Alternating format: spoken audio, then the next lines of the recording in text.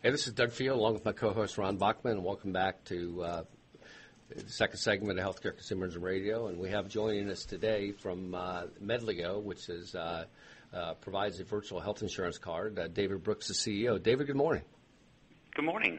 Hey, I'm very interested, both Ron and I both, at learning more about what you're doing. Give our audience a little background on Medlio and what you're doing with this app, please. Yeah, sure. Well, we're really focused on trying to create greater transparency. I know it's a big issue across the industry. I think our particular focus is really trying to provide more price transparency at the point of care, so that at the time of service or the time a patient goes in to visit a doctor, there's more transparency up front about what is expected to happen during the visit, and sort of based on that expectation, what those costs are going to be, both in terms of what the patient's insurance is going to pay and how much responsibility they're going to have. Mm-hmm. Are you focused a lot on the physician to get this distributed, or the consumers or employers? What's your real focus?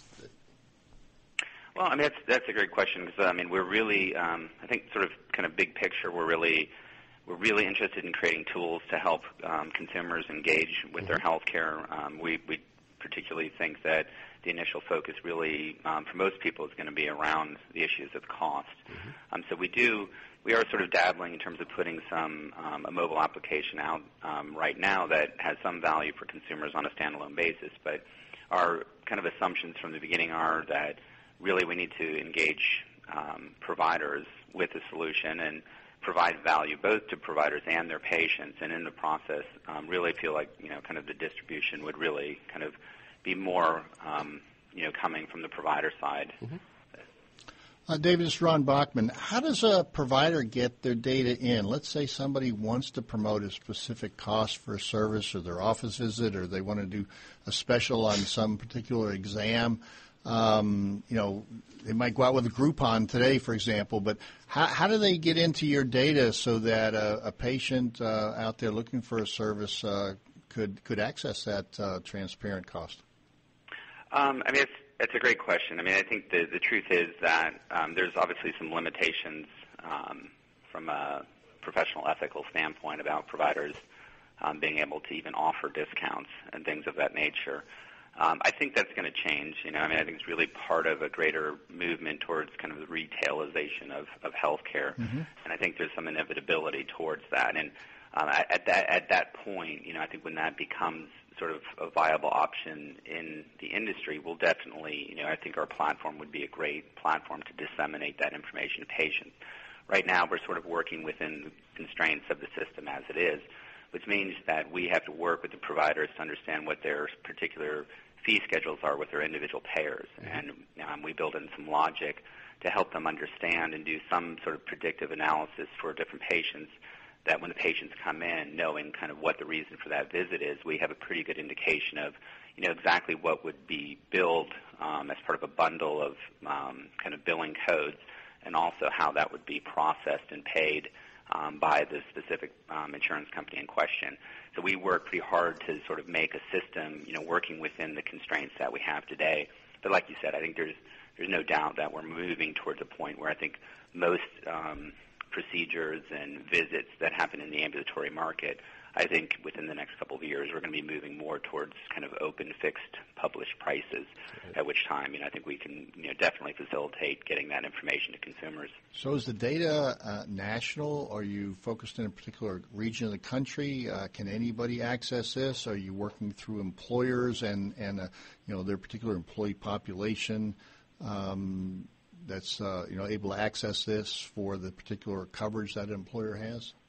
Yeah, so we have the ability to sort of price stuff nationally, but to do it at a fairly generic level. If we do it nationally, we can give people a general sense of what what to expect in terms of what a general market price would be. But that's it's very general information. For us to be able to price it specifically, we have to work directly with the providers to understand what payers they work with and what those contracted rates are. And again, there's a lot of value to the providers to be able to provide that information to their patients. We sort of phrase it as, or the way we view it is, it's kind of there's two problems that are kind of on opposite sides of a coin. From a consumer's perspective, it's pretty much unacceptable to go in to see a doctor and not have any idea what's going to happen and certainly what it's going to cost you, but to be financially on the hook for that. From the provider's perspective, the fact that they can't communicate that to the patients makes it very difficult for them to sort of manage their financials. It's a really challenging problem for providers. So we're really addressing that. In terms of employers, we're having a number of conversations with some employers, particularly larger self-funded employers who have a strong interest from sort of end to end in terms of how they manage costs and how they direct their employees to most efficient providers. So I think there's definitely some strong possibilities, but we're pretty early in the discussions with employers at this point. Is this live now, David? Well, we just released our mobile application, which is really going to for the consumer and for the patient.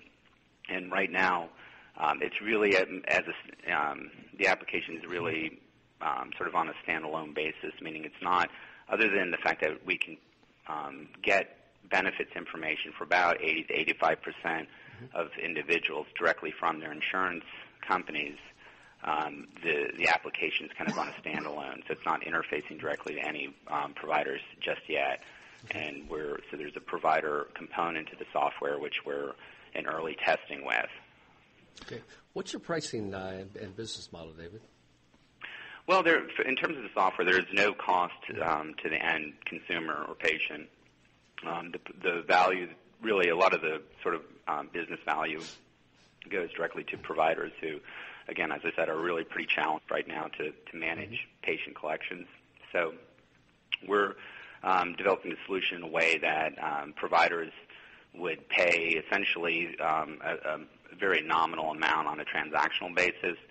But even there, we have good reason to believe that for the vast majority of providers, we're going to be able to save them money and their processing fees that they currently pay by using a more efficient system. So it's kind of a double value prop for the providers, which is we help them collect money at the time of service, but we're also kind of saving them money on transactional fees.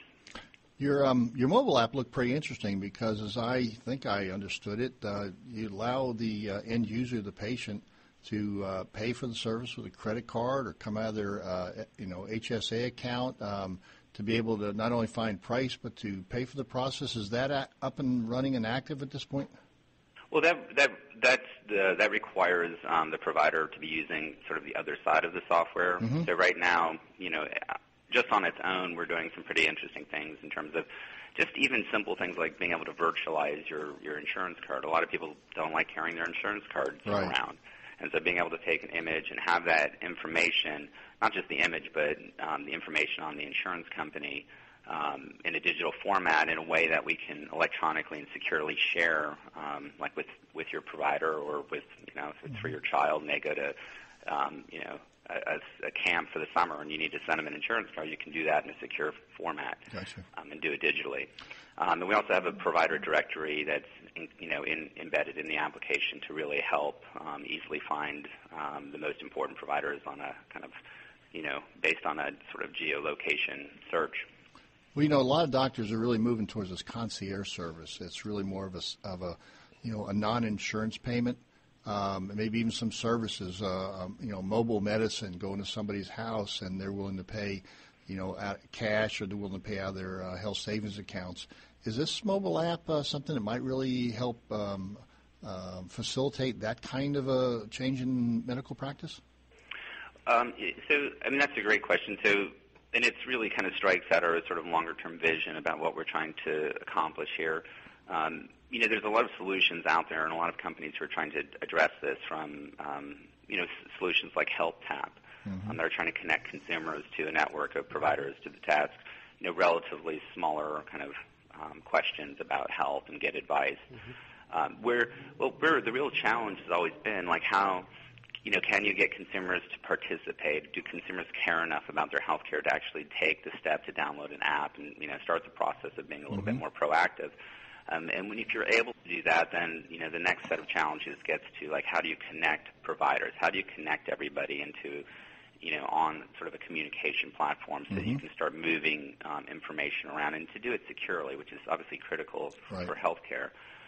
So that's really at the core of what we're kind of shooting for, is like to provide compelling reasons that solve pain points and problems now that people care about, with a long-term vision that if we get people on the platform, that going forward there's many types of things we can do. We can move payment information, we can move pricing information, and that's really just the beginning of it. I mean, if you can connect kind of the dots, you can definitely use it as a platform to support more complete and more new models of care. So I think, yes, absolutely, we're very interested in that. I think the first step, though, is can we solve those shorter-term pain points that get people interested and even get on the platform. Well, that's very interesting, David. We've got about a minute to go. I want to give you an opportunity to leave our audience with a couple takeaways and how they can connect with you as well.